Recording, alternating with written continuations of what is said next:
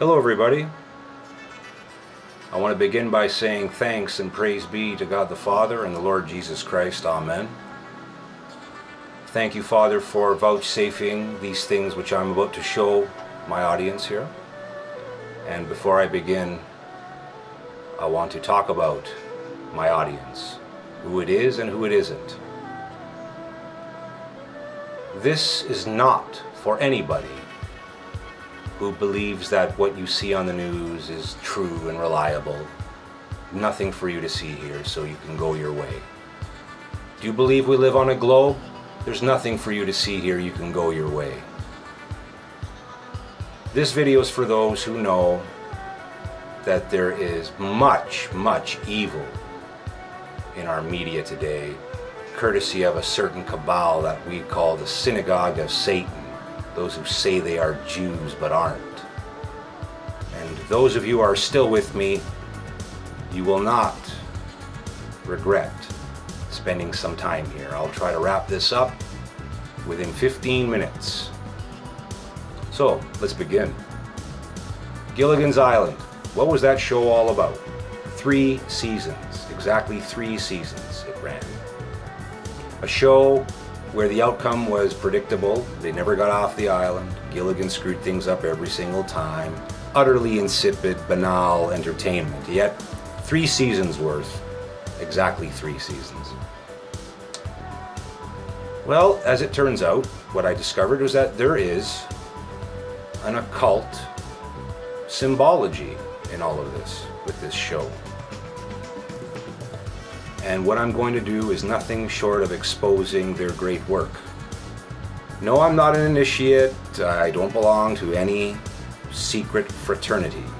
I consider everyone to be my brother and sister, provided they're not antichrists. If they're antichrists, well, and certainly, what communion hath light with darkness? So then, this is a one publicity photo of several that were taken in a single photo shoot. This is another, and this is yet another, almost the same as this one here, but of course some very obvious differences in facial expressions and postures. Here, of course, they're all smiling, looking at the camera, relaxed and such, not exactly in character. Yes, they're clothed as the characters were clothed, but their facial expressions were not. But here, of course, now we have the professor with his straight brow, sort of studious look, and Thirst and Howl, Wall Street Wolf. He's sad because he's away from all of his business ventures on the mainland, and of course his enormous wealth is of no use to him on this island. You have his wife, Lovey, with an expression that looks like a deer caught in the headlights. She's holding a parasol. I'll get back to that in a moment, why it's significant.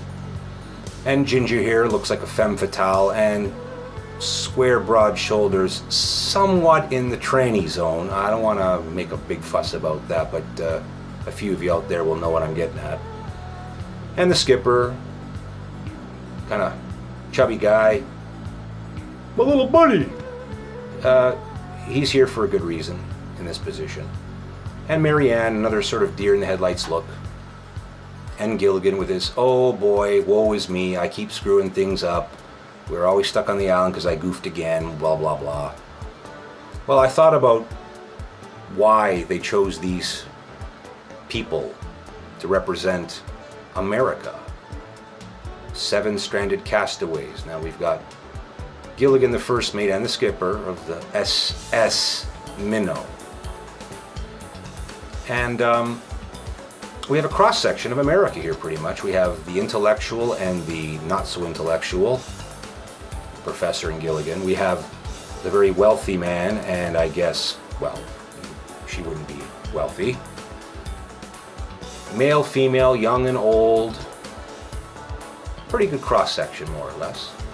I think she's a farm girl, I believe, or something like that. And Gilligan had his friend Skinny Mulligan, whatever his name was. She's the movie star, the celebrity. So there's a pretty good cross-section of America here. But then I looked at their pose, and there's something about it that just I found peculiar. And I thought, well, if they represent America, what happens if I take a map of America and put it over top this picture? So let's do that. It's upside down. Now it's upside down for a reason. They're castaways. They're in crisis. America is in crisis. Upside down. Everything is upside down in that country, right? Topsy-turvy, chaotic, nonsense, mess. It's fitting to be upside down, and I positioned it so that the Mississippi, seeing as Ginger is obviously the pinnacle of this somewhat pyramidical pose with a bunch of them, she is certainly the focus from the top and coming right down to Gilligan here. His head's right in front of her crotch, as if, you know, his head's coming out of her birth canal. And look at her hand here. Let's go back. You can see all 4 fingers on that one. Suddenly, Gilligan's hat is obscuring her 2 middle fingers, so now it looks as if she's giving him the horns here. Look at the skipper's arm here. It runs right along the state lines, and let's put the state names up now. It runs right along the state lines between Arkansas, Oklahoma, Missouri, Kansas, and Iowa, Nebraska. And then it makes a turn with his hand here, right where South Dakota and Nebraska meet. It's all very, very neat, very conveniently packed. We got the rock here now in the western states, where the Rockies would be, in this area here. The Rockies come through here, right? Right along here. Not exactly, right, but pretty close. It's in the west. Marianne, she has a name which is very common for Latinos, Marianne, or Mary, Maria. She's got New Mexico on her. Her head is actually in Mexico, south of New Mexico and Texas here. Here's where Mexico would be, right up here. The actress Dawn Wells, interestingly enough, she was Miss Nevada back in the 60s, or I think sometime in that decade. The state of Nevada is right on her lap. Idaho on her thigh here. The skipper, or sorry, the professor, right where all the most prestigious universities are, Harvard, Yale, Cornell, etc. They're all here in New England, right? They're all around here. And here he is, the professor. The Sunshine State, Florida here, and she's got a parasol right over the Sunshine State. Coincidence perhaps, right? All right. Someone could say, well, we'll stick around. Ginger, the Mississippi, right up along her torso. Let's put the state capitals up here now. Baton Rouge, red stick, French for red stick, Baton Rouge. Right on her heart here. Red head, red lipstick, Baton Rouge there. Huh? You'll notice the Mr. Howell, he's nowhere on the mainland. He doesn't enter the mainland at all. See? Because he's a tycoon, right? Not common law, law of the high seas, maritime law, corporate law.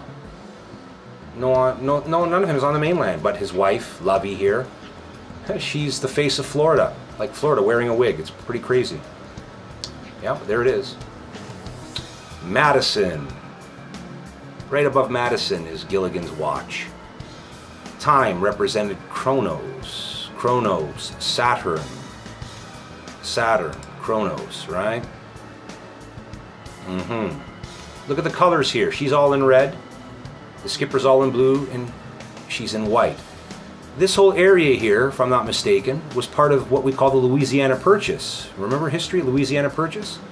You turn this upside down, you have the blue, white, and red of the French flag. Very interesting. Now it's the red, white, and blue of Americans' flag. Red, white, and blue. Red, white, and blue. Now look at all this red here. You know, if there was ever a race war in America, this is where most of the bloodshed would be, I'm thinking. It just you know, most of it here, and people out here probably don't have too much to worry about, not so much, and you'll notice that California doesn't even make it on the map here, and the western coastal states here. Again, I position it so that the very 49th parallel here would be at the bottom. This photo was cropped by the publisher of the photo, not myself. Gilligan's blue pants are right where Lake Superior is. Let's put that apron back up there for a moment. See right there? That's where Gilligan's pants are. Here's Lake Superior, and look, they have water underneath the arch there, and an altar there. All right, so let's put that back up there now. So, what do we have here now? I got, let's say, 4.5 minutes to finish here, and I plan on finishing. So, look at her hand here, index finger drawn back. Otherwise, it'd be pointing to the yacht club crest he has here on his blazer. Look at all these capital cities. You see, here's Washington right on the professor's shoulder, close to his collar. And, oh look, Salt Lake City is right where Marianne's crotch is. Her breasts, her nipples are pointing right to Las Vegas. And look at Phoenix here, all sort of out in the clear. And there is one capital that I haven't put here yet. Now, let's see, it's... oh yeah, Springfield. Springfield, Illinois. Now, it's interesting that Gilligan's face is perfectly framed by the state of Illinois. Perfectly in there. And I thought, why is it strange? Why did Springfield end up being right where it is? And again, anyone can confirm this with their own map. You can see that's where Springfield is. You just take your own map and look. And I thought, that's amazing. Here's the guy that's fouled everything up. He's the bumbling idiot that keeps ruining their chance of rescue. Just like Obama. He didn't do anything. He didn't do anything for that country. He didn't do anything for America. It was just a pipe dream. Everyone was just wishful thinking. He did squat. Right? He's a Gilligan, all right. And the funny thing is, well, he came from Illinois, right? Was he a governor or something? Or was that where he came from? Illinois. His political career was there. And, well, let's get Obama in there. And see, when I put Obama's face with Gilligan's face there, I mean, the Springfield Star is right where Obama's mole is. Very interesting. Very interesting. Some kind of accident, right, I guess. Probably not. And while we're at it here, why don't we just show people what this man really is. Sacrificial goat. Right over the altar there, you know. And you know, The Simpsons seems to always be giving us the heads up about things that are about to happen in the States. So yeah, here we got Montgomery Burns, Montgomery, Alabama. Montgomery Burns. Yeah, what would I think Montgomery would surely be burning if they do what this indicates they're going to be doing. Hans Moleman, the Mole Man. Oh yes, Obama. I'd call Obama a mole man. Certainly a mole. He's got a mole. He is a mole. He's a plant. He wasn't elected. He was appointed. Well, we got a minute and a half here. All right. So let's see what else. What else is very notable about this? Did I cover just about everything? Oh yes. You know, the Masonic apron with the eye here. You see the eye right here. Little rock and roll, Elvis Presley, Nashville, the goat, the sacrificial goat. So everybody, here it is, in summary. Inauguration Day is coming. I can't imagine it's going to be uneventful. I don't want to be a date setter or anything, but the book of Revelation, chapter 13, verse 3, talks about a beast getting a mortal head wound. I'm wondering. Okay, listen, anyone that has any comments, questions, please feel free to post them.